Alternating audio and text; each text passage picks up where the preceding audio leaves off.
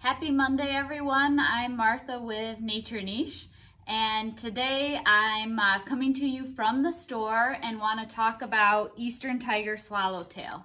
So this is an occasional to common occurring butterfly in the southern half of the lower peninsula of Michigan, and it's hard to miss. It's 3.5 to 5.5 inches wide for wingspan. Bright yellow with bold black striping. So here's some pictures of the adults. And the males are always yellow, but the females also do a darker form, especially in southern states. And both of them have the orange spots on the lower hind wing. So that's how you recognize the adults. They have a pretty strong flight pattern, fly high in the treetops, and when they're nectaring on flowers, unlike the other swallowtail butterflies, and all the swallowtail butterflies have those dark, narrow tails on the hind wing, unlike the other ones, they tend not to flutter their wings, but actually perch while they're nectaring with their wings spread wide, which makes for great photo opportunities. So the males also tend to congregate at puddles or other moist places on the ground, or sometimes animal dung, to get the salts and other nutrients that they need for reproduction.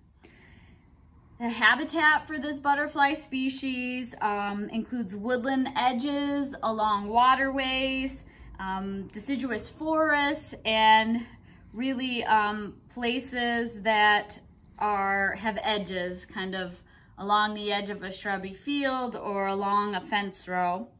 And in Michigan, they tend to fly late May through mid-October and overwinter in the chrysalis stage. Their host plants include tulip tree, as well as hop tree, magnolias and other things in the magnolia family, ashes, and cherries and wild plum. So you have to have those species to have them lay their eggs and have the right native plants for their caterpillars to eat. They nectar on native wildflowers like common milkweed, Joe pieweed, bee balm, ironweed, and purple coneflower. And they have really long tongues, so they can reach nectar in flowers that a lot of other butterfly species can't reach.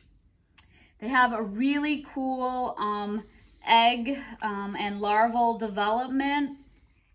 And by the way, I'm loving this book. It's a kid's book, but we're carrying it in the store, and it just has great photographs. So I love how they have these different garden butterfly species laid out, but you can see the sort of life cycle of this Eastern Tiger Swallowtail butterfly. The eggs are laid on those host tree plant leaves that I mentioned on top of the leaf. And then the first 3 instars of the species resemble bird droppings, so a very good camouflage technique. By the 4th instar, the caterpillar starts developing its green coloration, and they have 2 eye spots that are sort of yellow-orange with black.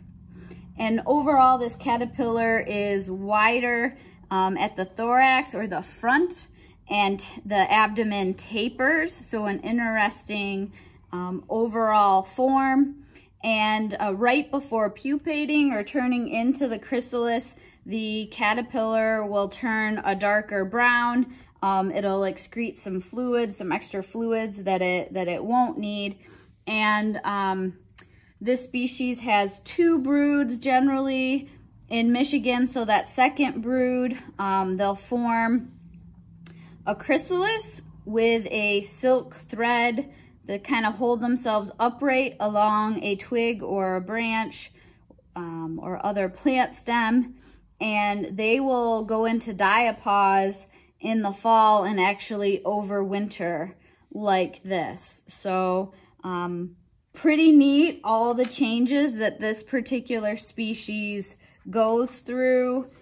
And they also tend to, as they're getting larger, to sit on top or bottom of the leaves. They will spin a thin pad of silk for themselves. So I wanted to show you, we actually brought in one of our tulip trees out of our native plant sale because there were 5 eastern tiger swallowtail larvae on it. So right here you can see the silk pad that one of the larger ones was sitting on one day. And I want to show you some of the actual instars. So one of those first 3 instars, I mentioned they look like bird droppings. There's one. So you can see the brown and white coloration. They're really shiny too. And then here's one that's probably just 4th instar, and boy, these guys get hard to find once they turn this green color.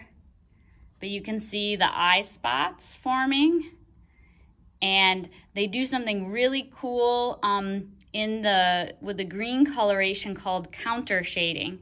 So they actually are darker green on top, and the green coloration gets lighter on the sides, and that's normally where there'd be less light and the edges would appear darker, but they do this counter shading, and they blend in really well with the leaf surface. So I'm gonna let that one go.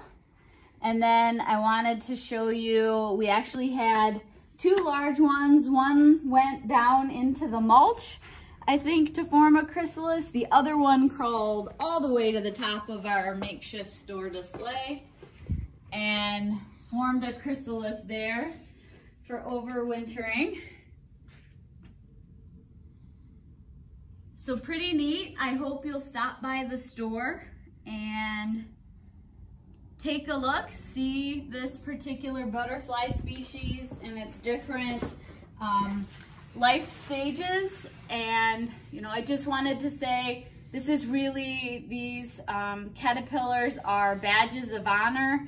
This shows that Wild Type Native Plant Nursery, where we source our native plants from, they make it a point of not using systemic insecticides like neonicotinoids to kill off any insects that might feed on their plants. And so our plants come already sort of preloaded with great native caterpillars and other species. So I was really excited, wanted to share this find with you and invite you into the store to come see them in person. I'll have them for the next several weeks.